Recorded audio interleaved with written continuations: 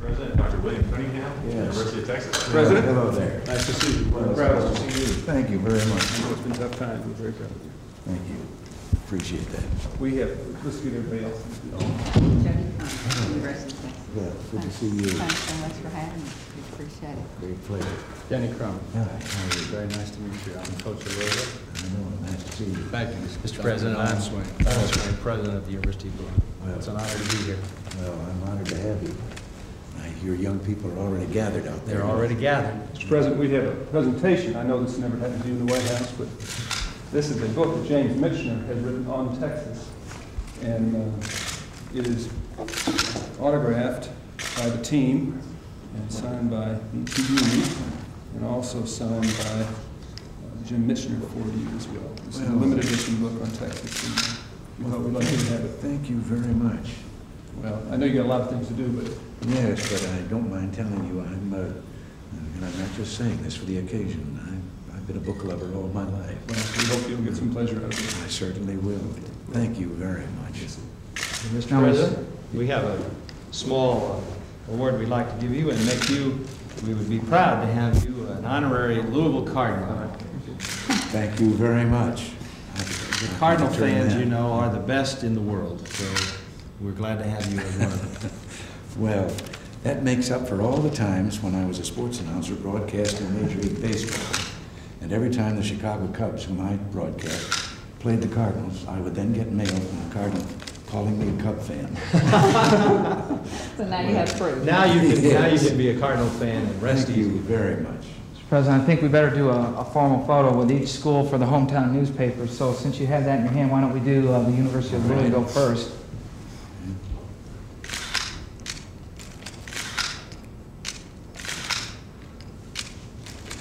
And now the University of Texas.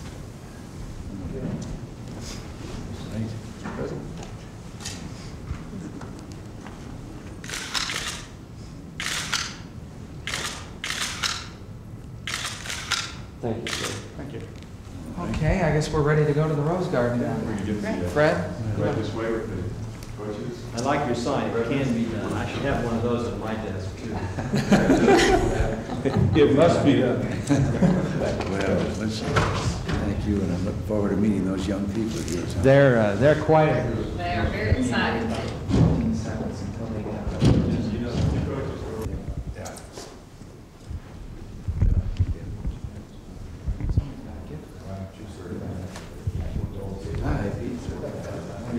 Beware of Senator bringing gifts. Particularly when it has shamrocks on it. Yeah. 4-H. 4-H.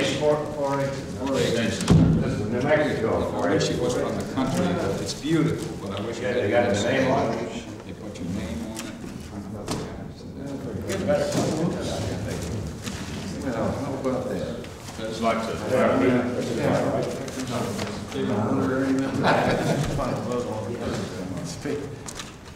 No, pretty good vote, huh? And any good news, John?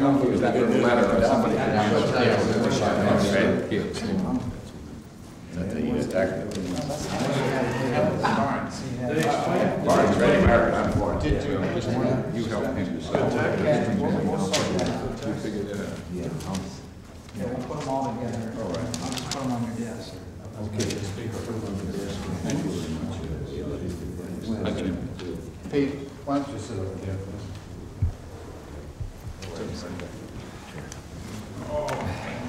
Well, before we get down to business again, we just have a late order here. We are getting very encouraged. We did more than we thought.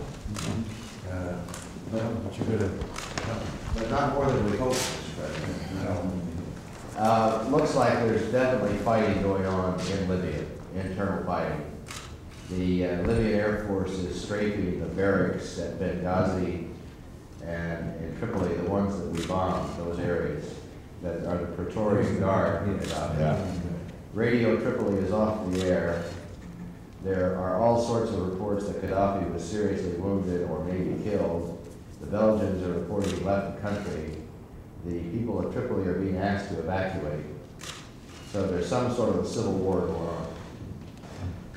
Couldn't have happened to nicer people. Yeah, well, that's true, Jimmy. That was really, I listened to the former prime minister of Libya the other night on the tube. He sounded like a fairly reasonable person, hoping all this would develop. He is. We're in touch with them through Egypt. Where is he, in France now? Or? I'm not sure his exact location. One of the opposition leaders is actually here in town right now. That we don't want. If he's in France, he won't be able to fly back. How about that for an ally?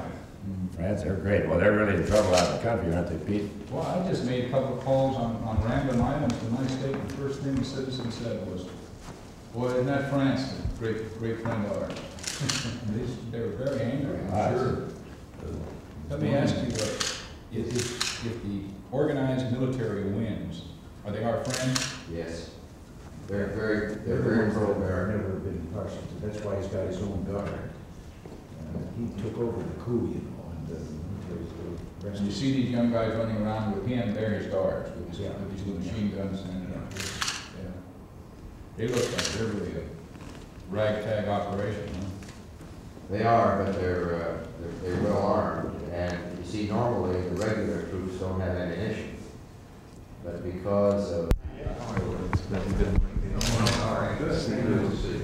Awesome array. Boren's president. Jimmy?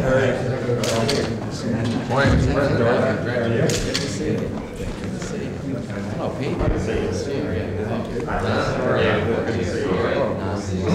Secretary, good to see you this morning. Secretary, how are you? Glad to see you. Good to see you.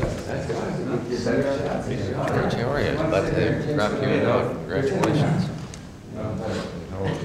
Better visuals, as we say in trade. Visuals. Well, since I sort of, I guess, put in the coffee, I'll go ahead and get started. First of all, I have people in the meetings that thank God for Ronald Reagan and this living thing. That's not what we're here to talk about. We hope to thank God for Ronald Reagan for another thing that's coming down the line. We all like to just address our concerns about the continuation of the SALT II treaty. I feel quite strongly that you were right when you said that before it was fatally flawed. The lack of compliance with it really shows that the unilateral commitment to us, that they can go ahead and violate it. But I'll tell you another thing, Mr. President, that I'm very concerned about from the Senate, from an institutional point of view, is that future presidents, and we hope that the Republicans will be in for forever, but if they cite the Reagan precedent for not having a ratified treaty go through the process that we're going to abide by, I think that you may never see another treaty again. I mean, take a future president that has a treaty out there and he said, well, I can't get it through the Senate, we're just going to go ahead and abide by it, and cite the Ronald Reagan precedent for this. It's something that is a deep concern to me and to others. Now, I know you've got concerns, congressional concerns are one of the problems. You know, what will Congress say? Well, your friends are here today. Your friends are going to, be very supportive of the fact that you decide to do what we think is the right thing. Sure, your critics are going.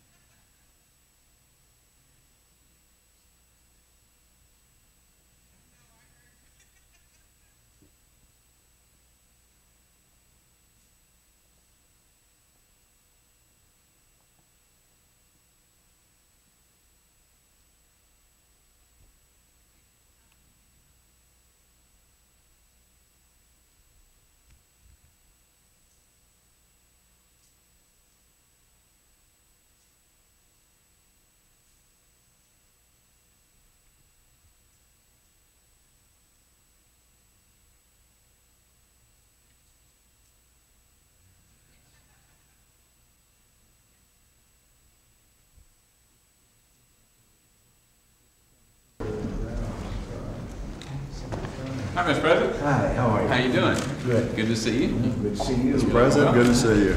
Nice to see you. Getting a whole Oklahoma delegation here today. Both barrels. Well, Want you to know you have a lot of people in the state of Oklahoma that are quite proud of the way you've handled the terrorist activity.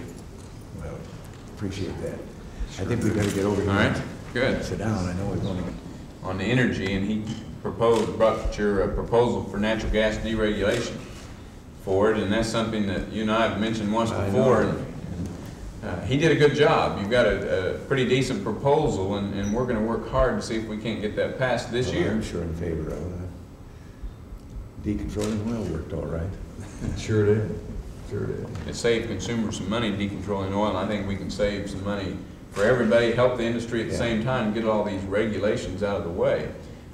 It would help. And our industry, as you know, oil and gas industry is hurting and hurting bad, and there's several things that can be done, and deregulation of natural gas is one of them. And we'd like to see that done. We'd also like to see us repeal the windfall profits tax. We need to get rid of that, and now is the time to get rid of it. The price is so low. Even though they're not collecting any revenue from that right now, they're still having to do all the paperwork. The producers still have to do all the paperwork for the windfall profits, even though that we're not collecting the revenue. Keep going. Something to look at. Good to see you. I'm very proud of you, Thank you. as always. And my constituents are too. Shot 50-something of them, one time 84, another time. Behind you, Thank you very much. And I think you've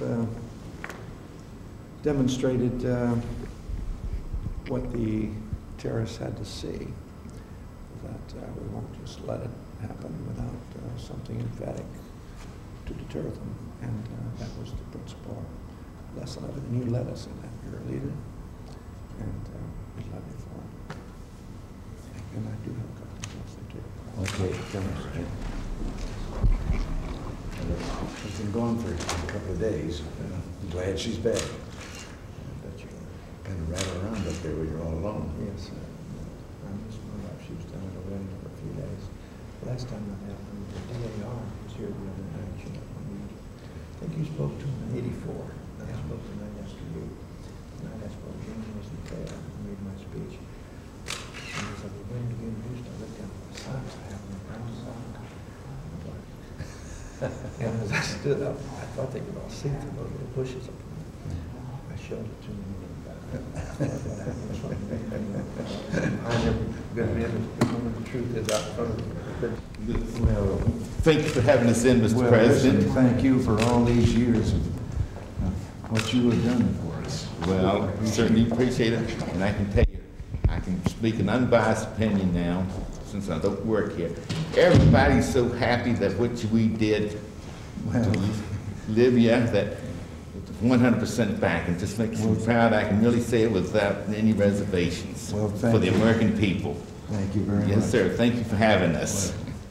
Hey, here's some- This is my son, Hi. Greg. Craig Jones, and this is my son Douglas. He's maybe a paper airplane for you. Thank you very much. Thank you. This is my daughter-in-law, Mary. Hi, good to meet you. Thank you for seeing us today. Good to see you. Daughter-in-law. Hello, Mr. President. Ellen? Nice to meet you. My son, Russ. Pleasure. An honor. Good. Well, why don't we have a family picture here, a group? Well, thank you, Mr. President. Louis, why don't you come Right toward here? me. Okay, now. Is that right? Mine? Yeah, that's fine. I'll bring this way. Look and smile.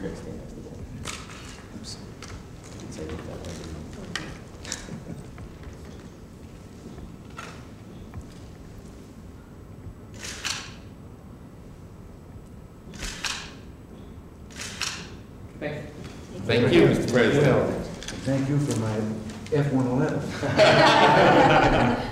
I just have a few items here. That is for you. Well, thank you, Mr. President. And a bookmark for your wife. Oh, that's real nice. Good wishes. She's got shingles on her face. Oh, that's a shame. Her eyes closed on. She just wanted to make it. And that's a Oh, pen. thank you. Thank you so much. And tie bonds. Thank you.